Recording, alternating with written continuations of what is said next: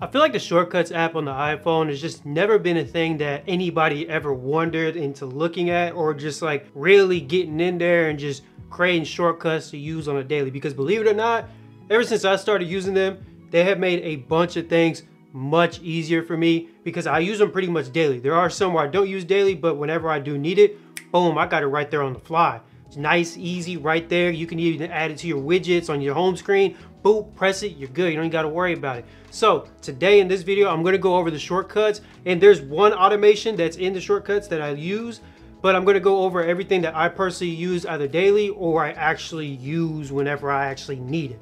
Because I know a lot of you might not even know where to start, all right? So what's up with y'all? First off, just wanna say I appreciate all the love you guys have been showing.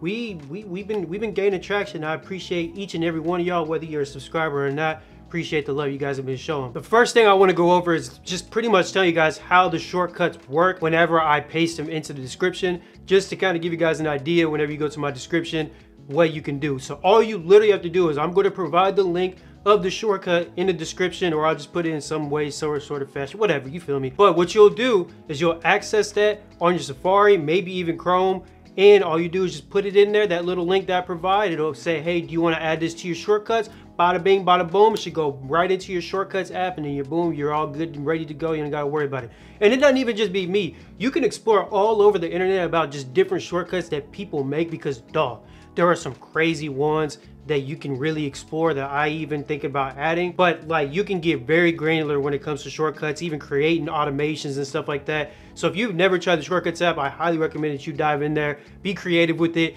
figure out real world problems that you are having, and see if you can somehow create a shortcut to just one button. You're good. You ain't got to worry about it. The very first one that I have to tell you guys about is the ChatGPT voice mode. I use that solely over Siri, because I don't really even use Siri that much. I only use Siri whenever I need to do like regular stuff, to like, it's like send a message to so-and-so or call so-and-so. But whenever I need to ask it a question, I'm going straight to ChatGPT. And since I have the iPhone 15 Pro Max, I have that little action button on the side right there, and that's what I have it tied to. So I can do it two separate ways. I can either, one, press the voice mode on the shortcuts app and boom, it'll go straight to the voice mode on ChatGPT. Or two, I have it just pretty much that shortcut already enabled, and I'll just go to my actual action button and assign that shortcut to the action button, and we are all good. So pretty much any shortcut that you have, and if you any shortcut that you have in the app, you can assign it to this action button if that's what if your phone allows that, and boom, you can have that shortcut just tied right there. And look, check this out. One second. Hold for voice mode. Look at that. It goes straight to ChatGPT on voice mode, all that stuff. How you doing, ChatGPT? How you doing? Hey, I'm doing great. Thanks for asking. How about you? How's everything going on your end?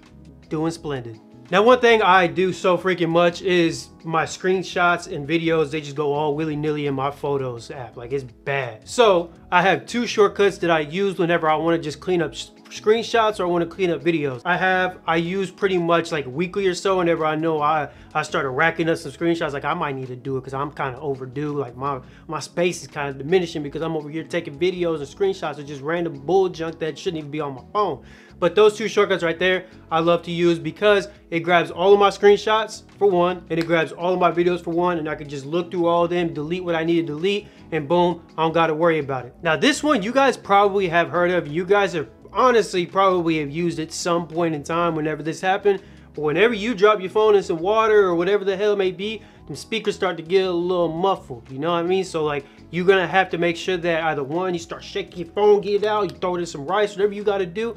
But the water eject shortcut that I use does pretty damn good, honestly. I use it like a few times whenever, because there was a few times where I used my phone for a video project. I had to put my phone submerged into water. Everything was good from that end. Like, my phone was good, but the speakers, obviously, they have water in it, so it's a little bit muffled. So that water eject that I took from the internet, shout out to the guy whoever made it, it just allows it to like have like a very, very like low tone little buzz that, I'll show you guys. One second, listen, check this out.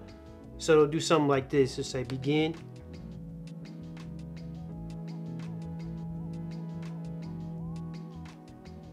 Hopefully you guys heard that. But what it does, it just does like a very low, like kind of like a white noise that just like, you know what I mean? Like it goes like boom. And what that does is it just pretty much allows your speakers to push that water out. Now, it's not going to get every single droplet, but it's gonna make a huge difference whenever you do need to actually listen to something or something like that. Say your phone gets splashed on, whatever, you need to listen to a little YouTube video tutorial, whatever the hell it may be.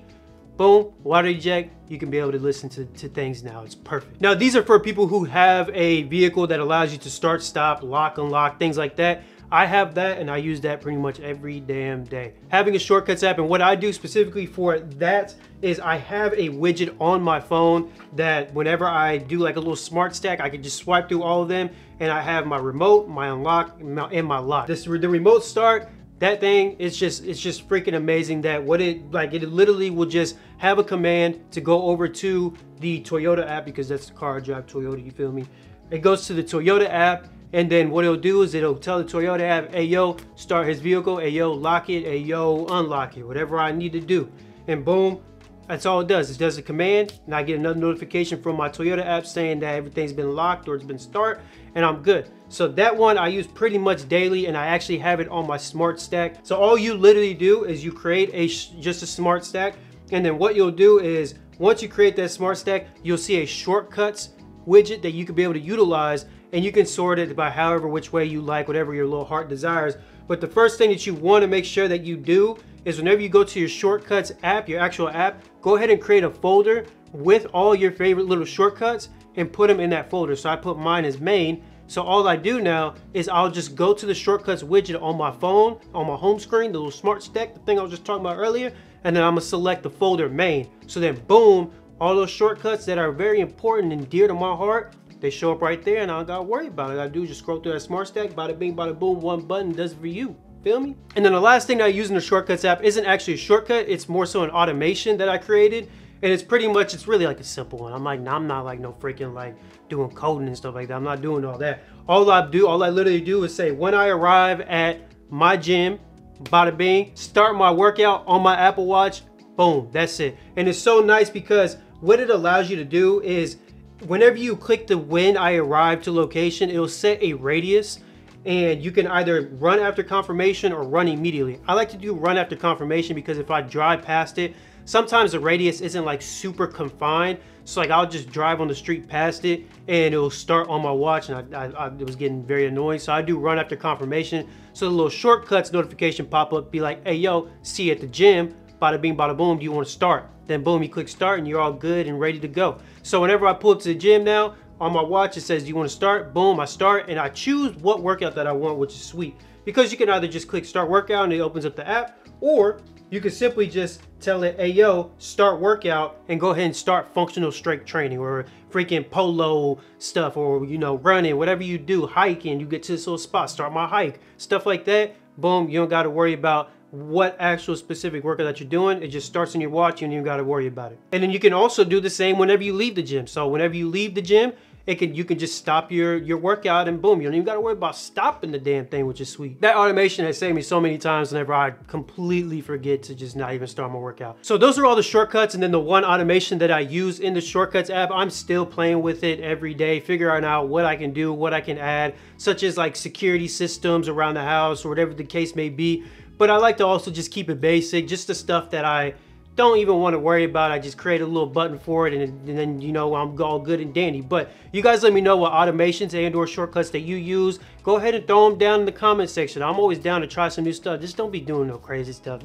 Don't be putting no inappropriate stuff in the comment section, doing some weird stuff with the shortcuts. But honestly, I'm genuinely like excited about stuff like that. So let me know what you guys have. Throw it in the comment section. Always down to learn and try new things. But hopefully this gave you some sort of value and or insight, you know what I mean? Insight on whether or not you want to try some shortcuts out. And per usual, thank you guys so much for watching, taking the time out of your day, watching me on your screen, and all the love you've been showing me. And we out.